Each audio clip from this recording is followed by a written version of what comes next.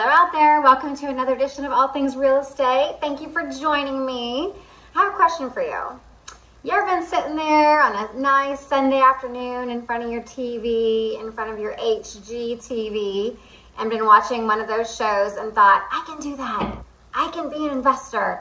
I can buy a house and I can rent it out, or I can flip it and I can do it just as well as those people on HGTV. I thought so.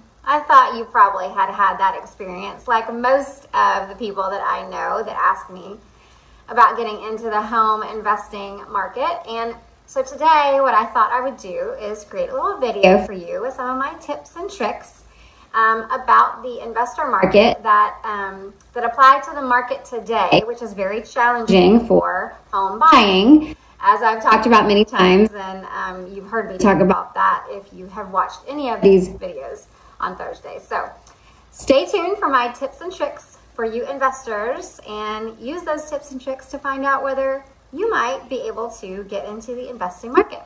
Stay tuned. All things real estate, and all things real estate. Okay, so here are my tips and tricks. I've got 6 of them for you. Number one, thing that I talk to people about when they first ask me about getting into any kind of home investing is, can you absorb the cost of that home that you're going to buy as an investment property if something happens in this market? If the market goes down, are you going to be able to retain that property in a comfortable way? If so, then continue on to my other tips and tricks. If that's not you, I don't recommend you getting into the home investing market, just because the market can take, twists and turns. It's not always going to be super high up as far as, selling a house and things like that. And if you can't comfortably absorb those costs of owning an investment property, I just don't recommend that you do it, because I don't want to see anybody get financially strapped or hurt in the housing market. So that's number one. Number 2, I will tell you this right now, that most of the houses that you're seeing out there on Realtor.com, on Zillow, I'm gonna roll my eyes real quick, Zillow. Most of the houses that are actually listed out there with a real estate agent are not going to be something that you're going to want to buy to actually flip.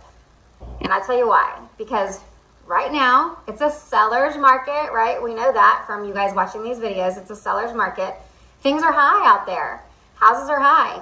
And there's not enough, quote unquote, meat on the bone of those houses that are typically on MLS for you to be able to buy them and make an improvement to them and flip them.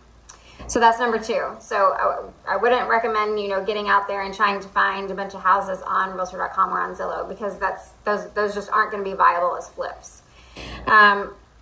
What you can do, this is the 3rd tip, what you can do in the general market right now is you can find some deals for short-term or long-term rentals. Long-term rentals meaning like you're going to have a tenant that's going to sign a year lease or something like that. Short-term rentals meaning, an Airbnb type of thing, like a weekend or a week rental, or, anything basically it's like around a month or maybe even 2.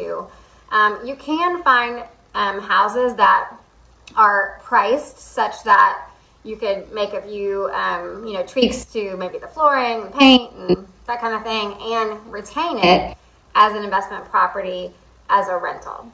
So that's my 3rd tip is I wouldn't concentrate on home flipping in the general market. I would concentrate on actually retaining that property as a rental property in some form or fashion.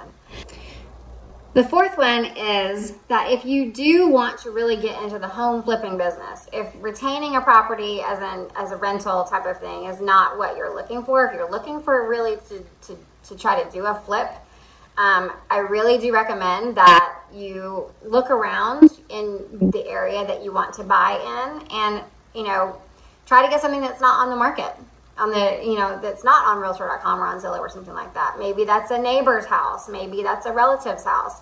Maybe it's somebody that you work with and their brother or sister or mother or daughter are selling a house, and you can, go in there and try to get sort of what we call an off-market property. Those are not generally listed for the public. It's something, you know, kind of that you would use your own personal network to try to find those off-market properties. That's really the only way that you're going to be able to get into the home flipping business, I think, in this market right now, because everything is so high. The fifth tip that I would give you is, if you're getting into the home investing market for retaining a house and wanting to rent it out as a short-term or long-term rental, make sure that the house that you're looking at buying is friendly to rentals. There are a lot of HOAs out there that aren't allowing even long-term rentals, and there are a lot of HOAs out there right now that are specifically prohibiting Airbnbs. That's the case even in some areas that are more recreational, that you really wouldn't expect them to limit Airbnbs and that kind of thing.